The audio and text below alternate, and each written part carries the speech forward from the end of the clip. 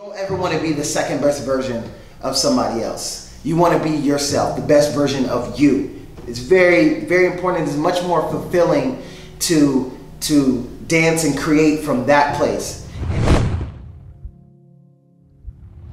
Hello world, welcome back.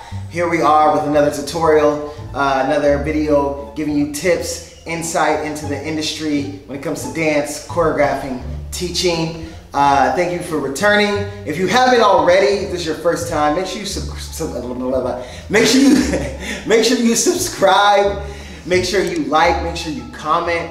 Like, we live off of your feedback. That is what guides us, tells us which direction we should go with every single video. It really, really helps trying to do something really impactful for the community, give you something of value to help you and inspire you, motivate you, give you a little bit more clarity on how to accomplish your dreams. Talking about dreams, it was a huge dream of mine to like travel the world and teach dance. I would always see these flyers of all these different choreographers that I looked up to, different teachers that I looked up to, and I would always imagine myself and visualize myself like being on that flyer for Fair Play Dance Camp or Urban Dance Camp or Real H2K, which now I've taught at all three of those, which is insane. And now I've been able to do that. I've traveled literally all over the world. I've seen a lot, been able to meet a lot of people. I've been able to eat a lot of really great food and also the impact I've been able to have. So that's what I'm all about, and that's what you should be about as a teacher. So let's discuss first, who should teach? Who should be a world traveling teacher, right? So again, I'm all about intentions. I talk about intentions a lot, right? And I think it's really important, if you're gonna be teaching dance, you have to really want to teach. You have to really want to help people. That has to be your priority. It can't just be about you showing off or showing how cool your steps and your moves and your choreography is. Because it's really not, it's not fair. You got to think about you. If you have a teacher come teach you dance, if they travel to your city or whatever and they're teaching a workshop and you take that workshop, and if they're there for themselves and not there for you, that's not going to feel too great, right? That's not going to be a good experience for you. You're not going to want to take from that person again. It's going to feel like it's very selfish of them to do that. I actually was talking about this in class yesterday here at KM. You get what you give, right? So the more you give, the more you will get. So that's what you really want to think of as a teacher. If you're not willing to give anything as a teacher and you just want to get attention and likes and validation and all that kind of stuff, you should not be teaching. Please, don't do that. That's not right. There's too much of that going on in the community. It's not okay. Okay? Okay, but if you do love teaching, you love helping people, you want to see the next generation thrive, you love dance, you want to push the culture forward, then those are the people that should be teaching.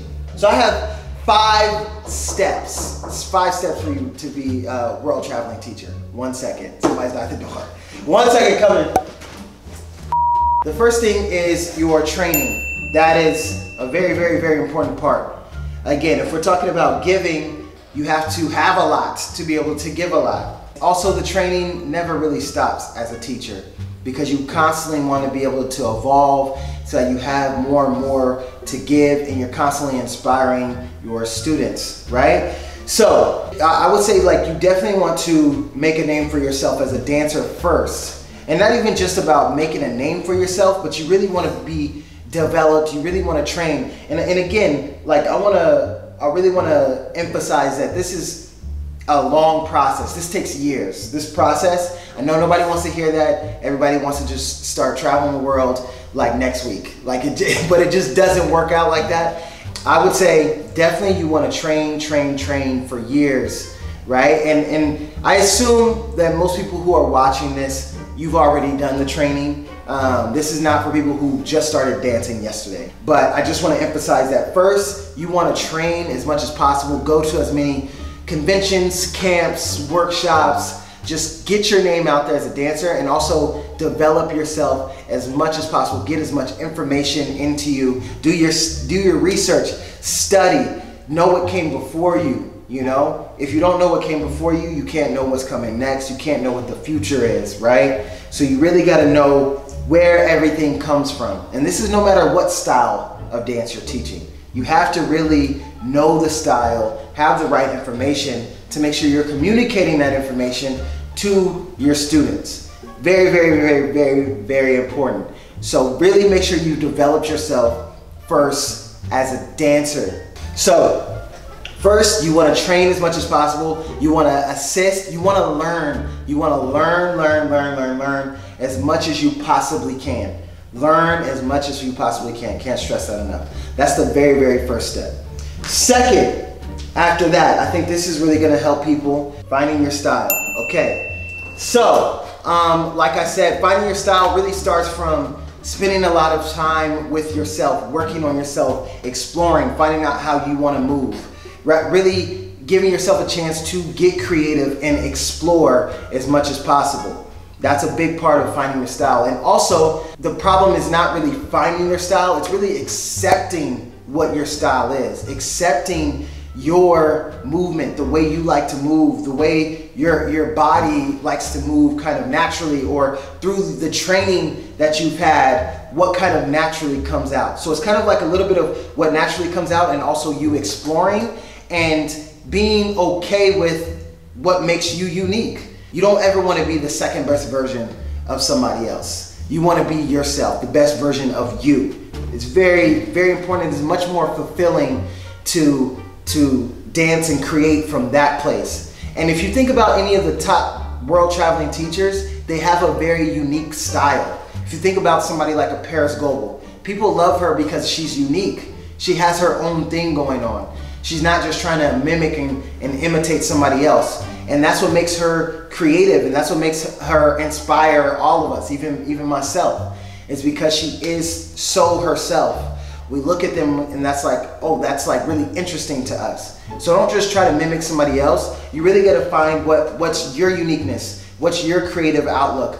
You wanna be a new voice in the conversation with new thoughts and new ideas. You don't want to just be an echo of somebody else, repeating everything they say and just trying to sound exactly like them, right? It's okay to be inspired by somebody, but being inspired and being an imitation is two different things. That's what your style is. It's everything that you've experienced kind of melted into one, and also what you've experienced on your own when nobody's around, you just listening to music. That's what your style is. And you'll see a lot of that whenever I dance, whenever I choreograph, whenever I teach. You'll see so much different stuff in there because I've trained in a lot of different stuff and I've been inspired by so many different things. And I've spent a lot of time freestyling just on my own, and I like moving the way I like to move and being unique. That's when I feel the most free, and that's when I feel the most fulfilled. So that's how you find your style. Again, so we've talked about the first thing was training, really developing yourself as a dancer, learning from other people, assisting other teachers,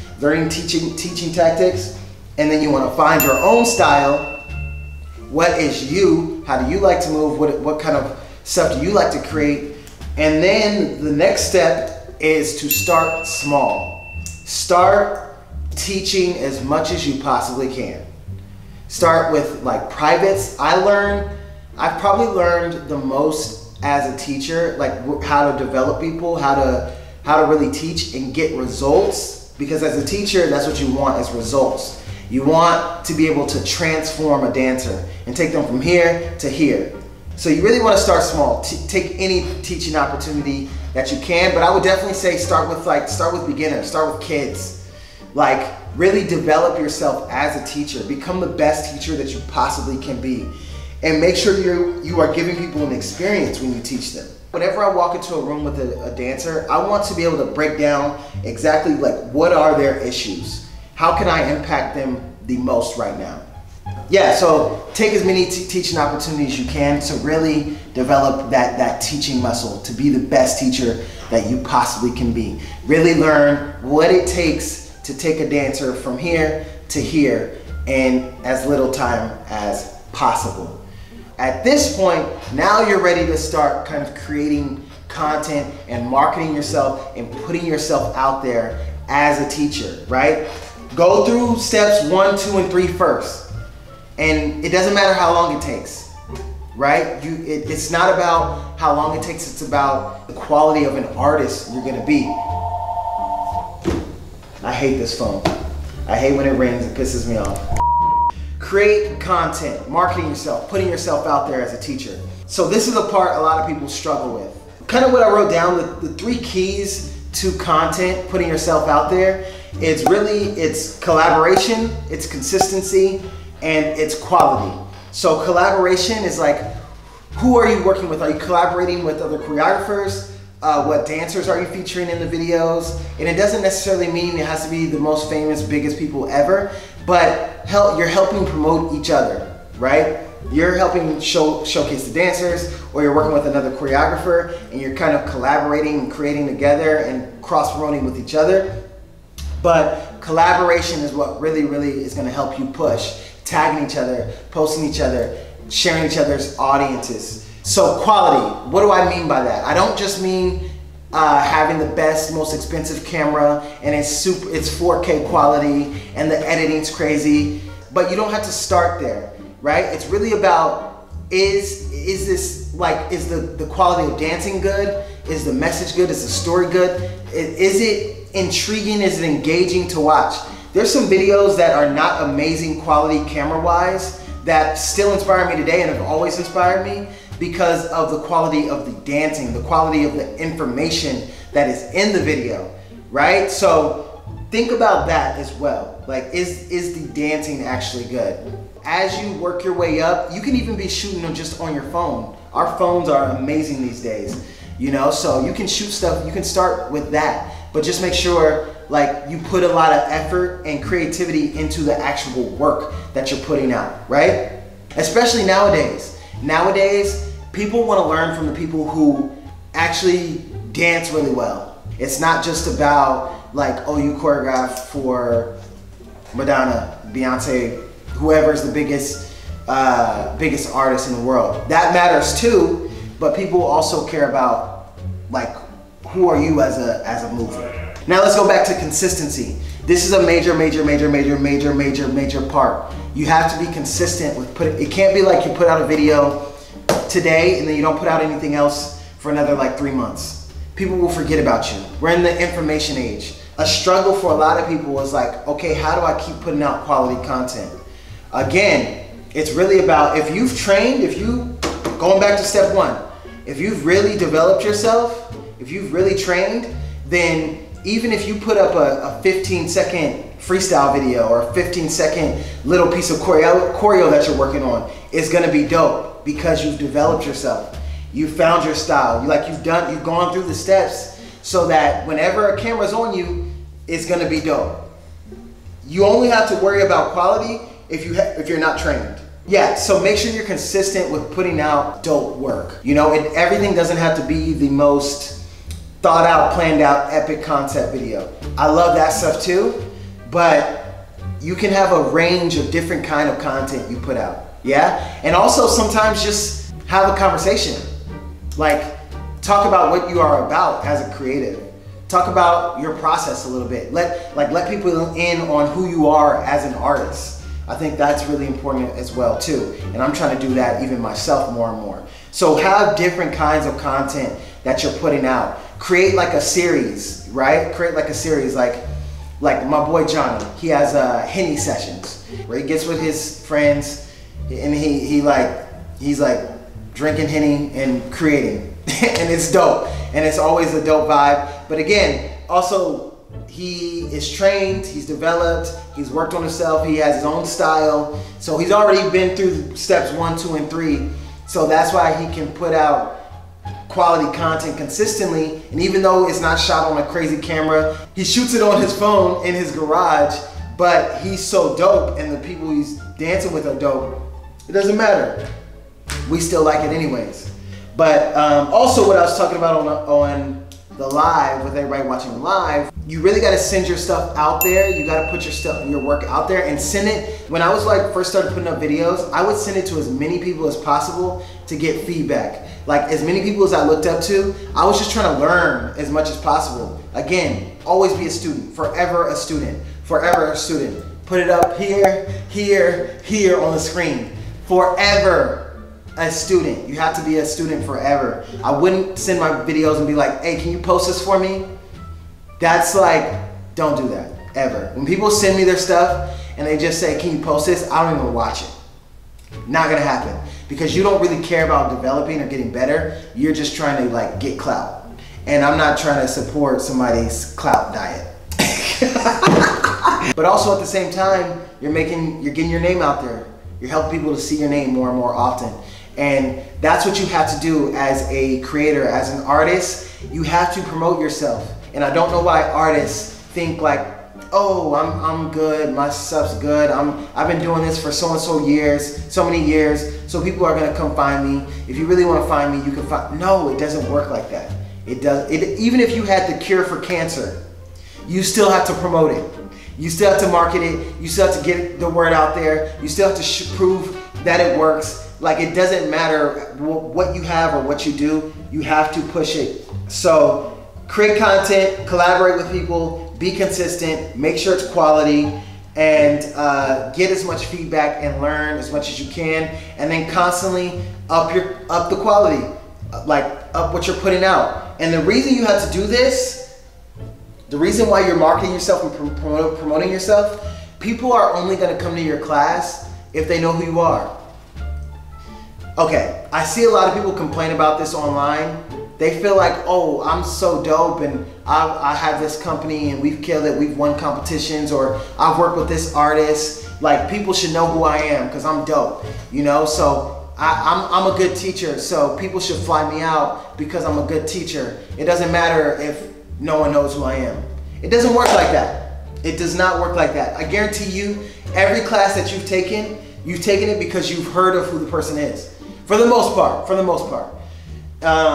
So yeah, that's just how it works. That's just business. People are not gonna fly out teachers that don't have a name because, like, how are they gonna make the money back from, like, the flight, your hotel, paying you to teach? How are they gonna make that if nobody comes to your class because they don't know who you are?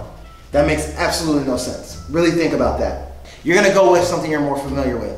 So people are gonna come take class from a familiar face, a familiar name, the people that they've seen, people's work that they've seen before and that they're a fan of.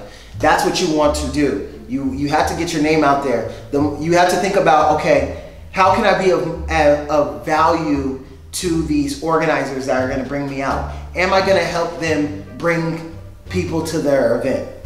That's just business. That's just how it goes. You need to get over yourself and get over it. That's just how it goes. Nobody is spared.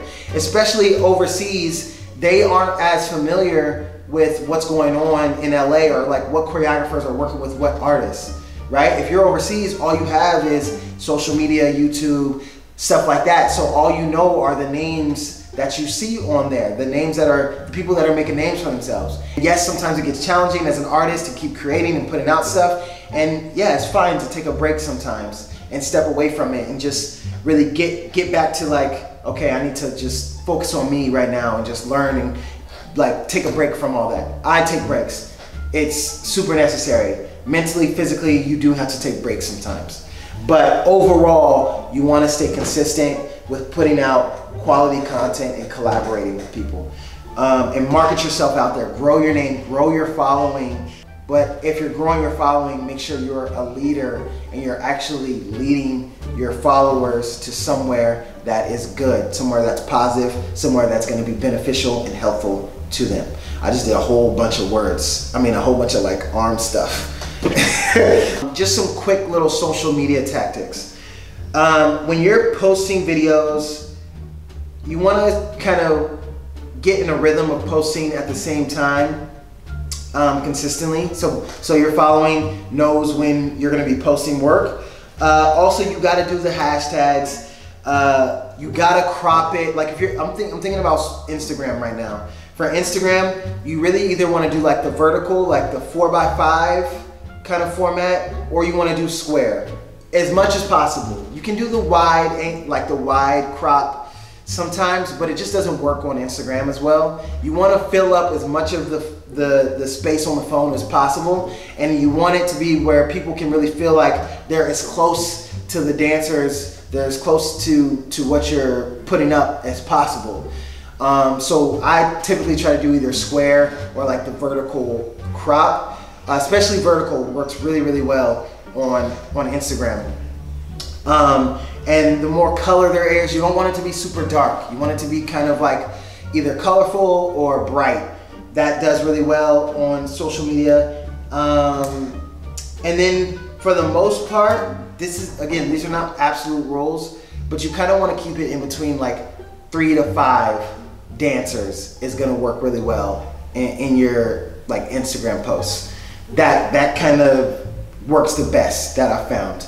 And I'll do a video soon purely on social media tactics, and we'll really dive deep into that. But those are kind of like basic essentials that you need to do.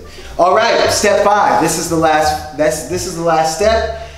The last one: create an experience. This is very important.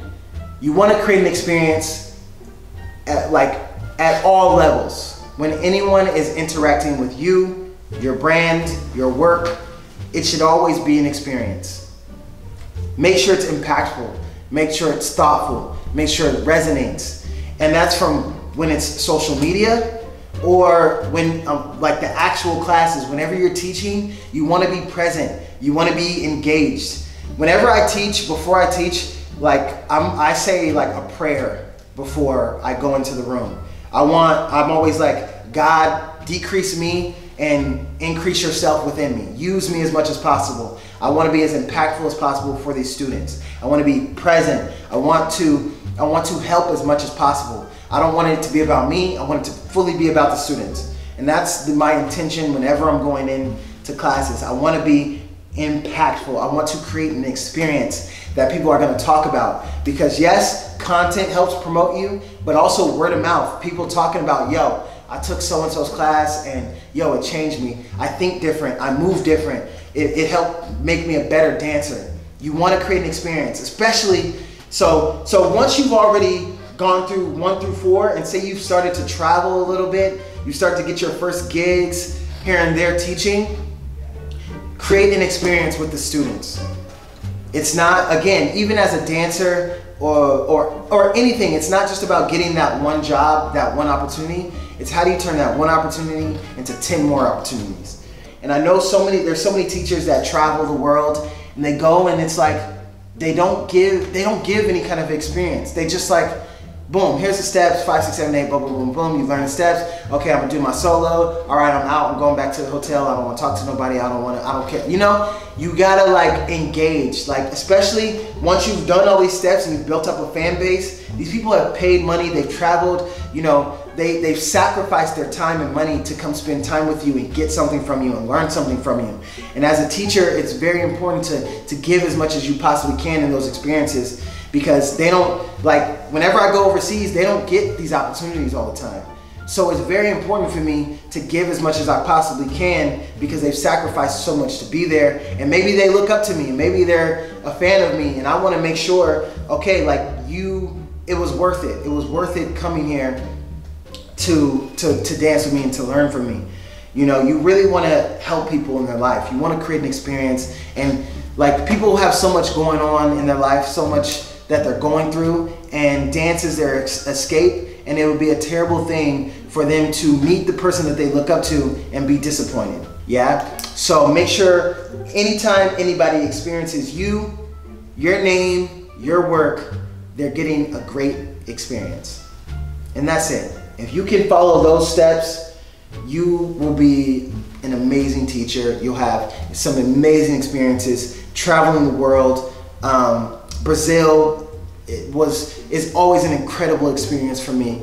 The culture out there, the dancers, there's so much passion. Like, I've had life-changing experiences in Brazil, in Iceland, the most beautiful place on the planet. You know, I've been all over Europe. Like, I've had some amazing quality life experiences that, like, I wish everybody can have, and I want you to have it too. So follow these steps. It's gonna take some time, and that's fine. Anything great is gonna take time, you know? And those are the things, those moments that are worth it, that are worth having, they take time to get there. But trust me, once it finally happens, you'll be so grateful that you went through all of these steps. I hope this helped you. I hope this helped you. I'm excited to hear from you. I'm excited to hear your feedback. Please get in the comments. Tell us what you think. Send this out to the world. We're gonna do more and more and more of these. So I wanna get the dance community, I wanna get everybody collectively together following this channel so I can help and give you as much as you want, as much as you need in your career, as much advice as I possibly give you. And also, like, who would you like to see come on? Like, what guests would you like to have? And also, what would you like us to talk about? You know, like, who do you want to see? Jay? Do you want to see Nat, Isabel? Do you want to see Calvin, Johnny, Lyle? Like, who do you want to see? Who do you want to see me feature in one of these videos? And then also, what would you like to hear us talk about? Thank you so much. Appreciate you. Love having you. I hope this helps you. Make sure you subscribe, like, comment, and click that notification bell. All right? Click it right now. Don't play with me. All right? I'll find you. Thank you so much.